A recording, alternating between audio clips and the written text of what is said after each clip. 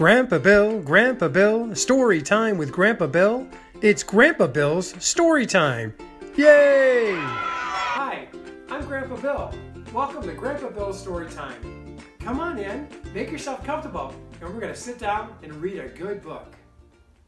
Okay, our story today is The Magic School Bus Blows Its Top, a book about volcanoes. Ooh, this sounds fun. It's always an adventure on the Magic School Bus. Let's see.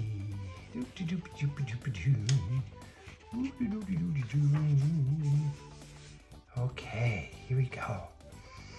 Good morning, class. It started like any ordinary day in Miss Frizzle's class, but that doesn't mean much. There aren't any ordinary days in Miss Frizzle's class.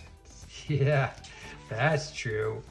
That morning we were trying to put together an enormous globe, but we didn't have all the pieces, so the whole thing fell apart.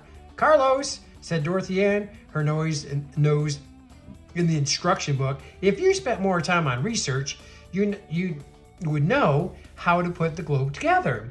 Carlos dusted himself off. And if you didn't spend so much time doing research, you could have helped, he answered. We never broke the world at my school. Oh my goodness, they're trying to make a globe and something happened. Miss Frizzle looked over the mess. I'm afraid you can't put that globe together until you have all the pieces, she told us.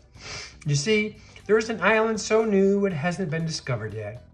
How can there be a new island? Asked Phoebe. The earth never changes, does it? The earth is changing all the time, said Miss Frizzle, right under your very feet. We all looked down at our feet, but nothing was moving. What's the island's name? She says, how can it have a name? It hasn't even been discovered. We're going to find out. The Magic School Bus began to spin and stretch and pull. The next thing we knew, we were high in the air. Ooh, we'll name it Carlos Island. Forget it. How about Dorothy Ann Island? Hang 10 bus. Oh no. Soon we were flying over the ocean. The sky grew dark and big black clouds floated past. The island should have arrived any minute now, announced Miss Frizzle. How can an island just arrive? We wondered. But then thunder boomed and lightning streaked across the sky. The ocean beneath us bubbled like a pot of boiling water. From out of nowhere, a blanket of dark ash covered our windows. Prepare to land, shouted Miss Frizzle. Oh boy, something's going on. Goodness. The bus grew surfboard pontoons, and we surfed to a stop right on top of the water. We all climbed off the bus. There was no land anywhere in sight, but Miss Frizzle had an inflatable life raft. Carlos jumped in first. Splash! A big wave washed over the pontoon, sending Dorothy Ann's book bag flying out to sea. I need my books to find that island, wailed Dorothy Ann as the book sank. We have to get them. Please, Miss Frizzle, please. Couldn't we just go to a bookstore? Here they are on all the floaty pontoons and stuff. Ooh, look like a submarine. Of course, we'll get them, agreed Miss Frizzle. Prepare to dive, class. Everyone climbed back onto the bus. Then the Frizz pressed a button and the Magic School Bus twisted into a submarine. Carlos decided to stay on the raft. He wanted to be the first to spot the new island. Arnold stayed too, but for another reason. He'd already had enough of our field trips. My certified teaching lizard will keep an eye on you. So funny. Oh boy, gotta turn the book sideways here. Let's see, how does this go? Oh. We waved goodbye while Carlos, Arnold, and Liz buckled up their life jackets. Batten down the hatches, the Frizz called loudly, and down and down and down we went. There they are, way down here. Step on it, please, Miss Frizzle. Bottoms up. Wow, we couldn't believe what we saw. A huge underwater mountain. Dorothy Ann spotted her book bag right away. It floated past the window on its way to the ocean floor and landed next to an old shipwreck. There it is. Wow. Excuse me. They're going deep in the ocean. He says, "Can I get a burger to go with that shake? We're in trouble now." The bus scrunched up tight. Then it shot out like a cannon. Good thing we had on special diving suits. Dorothy Ann swam over to her book bag, but the strap was looped around the tentacle of a great giant squid. "Ah!" Dorothy Ann screamed. The squid was swimming away. "It's got my bag." Just then the ocean floor began to tremble. Brrr. The ship started to shake, and we heard a loud rumbling noise. Earthquake! We were so surprised we didn't even see Dorothy Ann's book bag when it floated past, pushed upward by the gas bubbles. The bubbles floated to the top of the sea. Pop! The bubbles burst, letting out a terrible smell. "Look!" cried Carlos as he snatched up Dorothy Ann's book bag. "Maybe we could find out what's going on by reading Dorothy Ann's books." P.U. I guess it's stinky. Ooh, smells bad. She says, something must heat those chimneys from underneath. He says, "Ha ha." Meanwhile, the Frizz was trying to cheer up Dorothy Ann. "There's more than one way to discover an island," she said brightly. So we all dived deeper into the ocean. Brr, it was getting cold. Even the bus shivered. Then we noticed something strange. There were funny-looking chimneys in the ground, and they were warm. Phoebe poked her head in close and poof, got a face full of soot. Oh, goodness. Keisha swam over to a deep canyon in the ocean floor. It was shaped like a V. "Maybe D.A.'s books fell down there," she said. "There's only one way to find out," said Miss Frizzle. We swam back to the bus, and soon we were heading down into the canyon. Ooh. Down, down, down. "But there's no space for us down here." "Smashing observation, Tim." "Rumble, rumble, another earthquake hit." At the bottom of the canyon, the rocky floor began to slide. Right underneath another plate. Above us, the ocean waves grew rougher, but Carlos barely noticed. He was too busy reading. There he is.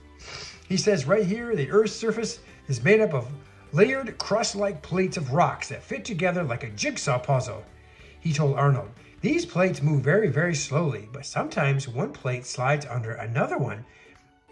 When it slides, we actually feel the earth move." That's what the canyon was, 2 giant plates of rock. They were sliding together, creating an earthquake, and leave it to Miss Frizzle to squeeze us right between them. "Carlos, you sure sound like Dorothy Ann," because he's reading her books. The magic scuba shuddered and groaned and grunted. It stretched like a long, thin rubber band, and so did we. As one plate shoved under the other, we squeezed in between. Now we oozed through hot, swirling liquid deep beneath the earth. "It's so hot," said Keisha, fanning herself. "The rocks and the crust are melting." "Melted rock is called magma," explained Miss Frizzle. "Magma, what a great word. What's wrong with rock juice?" Look at they're all getting stretched. Dorothy Ann wrinkled her nose. She was trying to figure it all out. She remembered the chimneys and the heat under the ocean floor. The earthquakes in the mountains were under an underwater volcano, she shouted. Geysers shot up to the sky. Water hissed all around the raft. The rumbling noise grew louder, and Carlos waved his book excitedly. He figured out the very same thing. "Bingo, Dorothy Ann, and you figured it out by yourself. According to my research, we're floating above a volcano." Oh boy.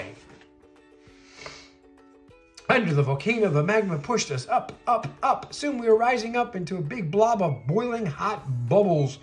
"Welcome to Magna Chamber," said Miss Frizzle grandly. The heart of the volcano. The pressure grew stronger and stronger. The magma rose higher.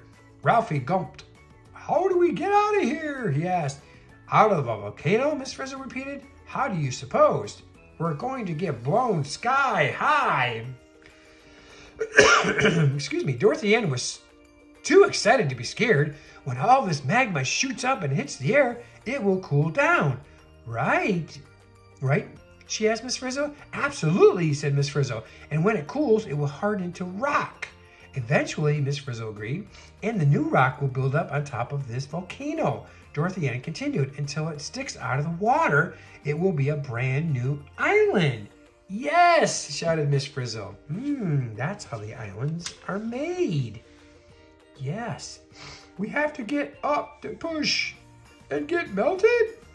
There they are inside the volcano. Just then we shot up through the bubbling magma like a rocket ship, higher and higher, closer to the top. Clunk! We jolted to a stop. Oh no, cried Dorothy Ann. We've stopped rising. Something must be plugged up at the volcano, said Keesett.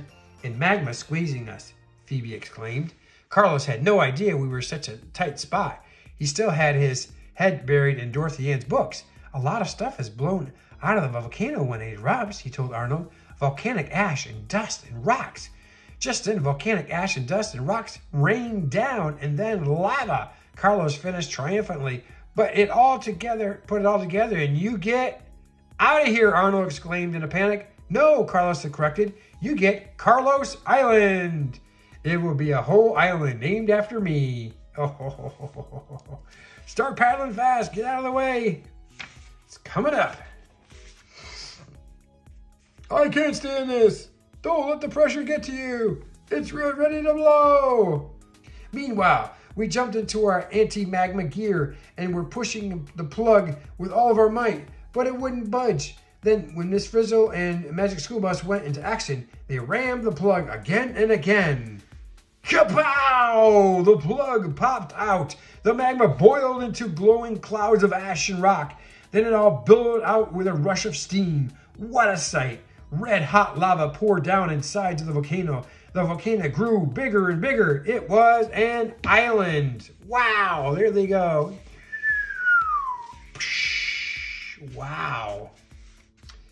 We landed plop into the raft. Then the volcano belched one last time and the Magic School Bus whooshed into the air. There it is. A parachute opened and the bus drifted down to a soft landing on the water. Oh my goodness. To Carlos Island, said Carlos as we rode over to the brand new island. I discovered it with the help of Dorothy Ann's books. Carlos Island? You mean Dorothy Ann Island, Dorothy Ann corrected. I discovered it, and for once I didn't need my books. But someone else had landed there first. Liz. They're lizard. First one on the island. He's going to name it after him. So when Carlos and Dorothy Ann decided to write a book about their experiences, they knew exactly what to call it. Lizard Island by Carlos and Dorothy Ann, said Carlos. Don't you mean Lizard Island by Dorothy Ann and Carlos? Said Dorothy Ann. Carlos and Dorothy Ann. Dorothy Ann and Carlos. Oh, they're arguing. Letters to Dorothy Ann and Carlos from Lizard Island readers. Dear Carlos, my school bus never surfs, dives, stretches, or flies, and I can't believe yours does either. Very truly yours, 2 feet on the ground. Dear Carlos, I thought your book was a blast, but according to my research, it takes a lot longer than a few minutes for a volcano to grow from an undersea mountain into an island. Also, I don't think you should go wandering around inside a volcano. Hang around one when it is erupting, or walk on lava right after the eruption. That would be too dangerous. All my lava, Ann Rumson. Dear Dorothy Ann, where did you buy your book bag? You obviously had the latest in waterproof accessories. Signed, your shopping friend. Go. Oh, that's so funny. What a great adventure. Volcanoes that turn into islands. It's always fun on the Magic School Bus. Thank you for sharing this book with me today. Come back again for more stories with Grandpa Bill. Goodbye.